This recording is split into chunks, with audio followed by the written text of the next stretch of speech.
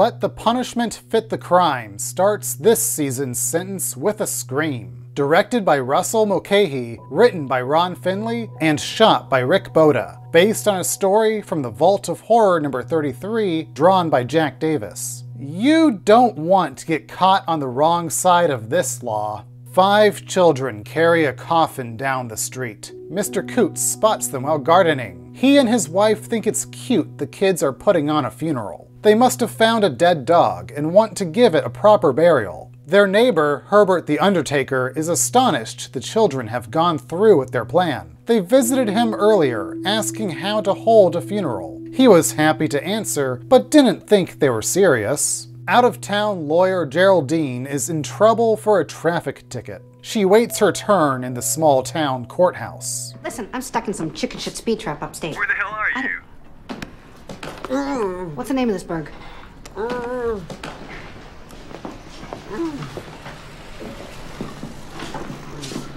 Stooksville. Sticksville. Never heard of it. Of course, Sticksville. You're kidding. Are you ready for this? Driving an improperly licensed vehicle. Oh, come on. Yeah, well, I'm stuck here another hour and a half, so you better meet me at the garden. What? Section 8. All right. What about dinner? Yeah, we'll get something to eat later. I'm starving now. You'll survive. I gotta go. Geraldine can't resist an opportunity to exploit a person's injuries. Somebody is called to courtroom B. He does not want to go. Not B. No! Not courtroom B, please! Please, no! No! Not courtroom B! No! What was that all about? Geraldine talks to a sniffling car salesman, hoping for prison time. This town's judges are tough. He's called to courtroom A. Dr. Stacy notices the funeral. The kids asked him questions too, like how can they tell if something is actually dead? Stacy asks Herbert what the kids are burying. He's not so sure that it is in fact a dog. Frank, the candy store owner, chimes in. He calls the kids morbid for their interest in death. Stacy insists a curiosity of death is natural. Frank rebuttals the children are not interested in natural death, but violent death. The other day in his store, those very same kids were ecstatic to see a newspaper headline about a murderer executed in the electric chair. Geraldine studies a photograph of a public hanging in the town. A modern car is in the picture. Public Defender Austin Haggard introduces himself. Geraldine finds this laughable, only wanting to plead guilty to her small offense and be on her way. Haggard thinks that's a bad idea. Before he can explain, he is summoned to courtroom B. Geraldine is at last called to courtroom A. George the electrician adds his piece to the story. The kids brought him the newspaper, wanting to know how exactly the electric chair kills people. Of course, like the others, he indulged. Mrs. Pretty, their teacher, walks by. George tells her about the funeral for the alleged dog. The kids brought the newspaper to her class, wondering why a criminal was sentenced to death. She teaches them about capital punishment. The kids keep asking questions about the law, but she's no lawyer. Attorney Cy Shuster picks up where Mrs. Pretty leaves off. Geraldine enters the courtroom in time to see the sniffling salesman dragged away. The judge asks for her plea when Haggard joins the hearing. He talked the judge into decreased charges. What's it gonna cost me? 10. All this bullshit for $10? Here, keep the change. Not $10, Miss Farrah. 10 lashes. They can flail you now, and you can be on your way. Yeah, as soon as you regain consciousness, of course. What the hell? With this information in mind, Geraldine pleads not guilty.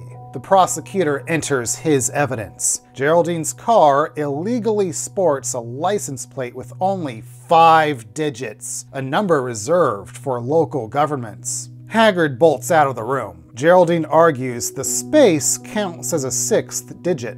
Haggard returns with evidence as to his client's honorable character. The judge does not see it that way. I know exactly what your client is, a cynical and immoral woman. A discredit to her profession. She's lucky I don't charge her for illegal solicitation of services for this snotty license plate. Found guilty, Geraldine is sentenced to 100 lashes. On her way to her punishment, she sees the sniffling, now crying salesman. They cut off his nose. Geraldine is mortified. Haggard to the rescue. The judge bought her 6-digit case after all. Cy explained what crimes are punishable by death, like murder, sometimes kidnapping. The neighborhood watches the kids lower the coffin into a freshly dug hole. They think it's cute how serious the children are. Cy tells Judge Delaney that kids can be strange sometimes. The judge had his own run-in with the kids too. They asked him about jury trials.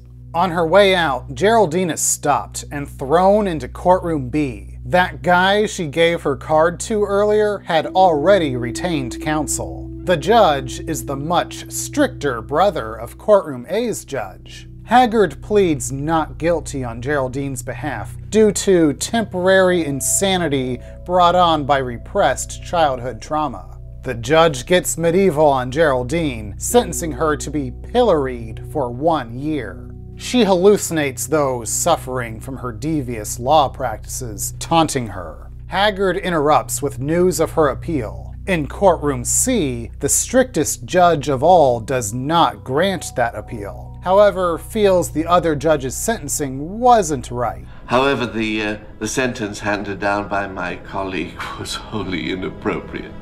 I sentence you to death by electrocution. Sentence to be carried out immediately. Your Honor, begging the court's pardon, may I approach the bench? Oh, very well. Haggard approaches the bench. He gets Geraldine a public service sentence. Heading out, Haggard hops into the electric chair. He's finally free. Geraldine is the town's new public defender. As everyone watches the kids bury the coffin, Mrs. Phillips comes running, calling her son Freddie. Cy and the judge are confused. Isn't Freddie with the rest of the kids? No. The frantic mother explains that Freddie took something from one of the other kids and they never forgave him. The judge puts 2 and 2 together. The kids took what Cy told them about kidnapping to heart. Freddie took Emma Lou's doll and refused to give it back. That is no dog in the coffin. Despite being completely different stories, both iterations of Let the Punishment Fit the Crime have a repetitive formula, but that repetition fits like a perfect noose around the neck.